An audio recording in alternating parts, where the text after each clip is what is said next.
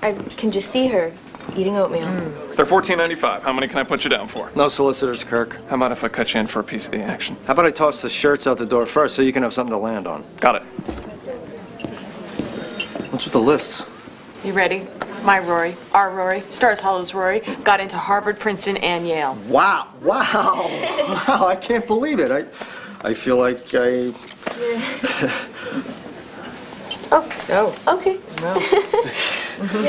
Oh, I'm not good at hugging. Oh, I thought it worked. Thanks. Man, this is big, right? Very big. But what's with all the pro-con lists? That's how we make our important decisions, you know that. But you know what it's going to be, Harvard. Probably. But not necessarily. But Harvard's all you've talked about for years. Well, who knew she'd be wanted by everyone? Hey, which school best teaches how to make an important life decision without doing a stupid pro-con list? Whichever one it is, add it to the pro column. Do not mock the scientificity of our selection process. I've got to head to school. Hey, why go anymore? You're in college. Let's go truffle hunting or something. Maybe after I graduate. All right, but if all the good truffles are gone, don't say I didn't warn you. Bye.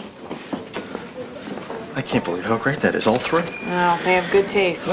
You know, Jess also, well, it's so tiny compared to this, but it's going to sound dumb. What? Tell me. Well, you know how Jess works at Walmart? Yes, I do. Well, it seems he was actually chosen Employee of the Month. Really? I knew it would sound tiny. No, Luke, that's not tiny. That's really good. Yeah, I mean, there's probably hundreds of people working at that branch, and they singled him out. Yeah, it shows you can work hard and get along with people and all that. You should be proud. Did you tell him you're proud? Oh, he didn't even tell me about it. I got a letter addressed to the family of Jess Mariano, inviting me down to some little ceremony they're having. Are you going? Oh, he'd hate it if I was there. You know, seeing him participating in some corporate ceremony like that, being called upstanding and responsible, it would kill him.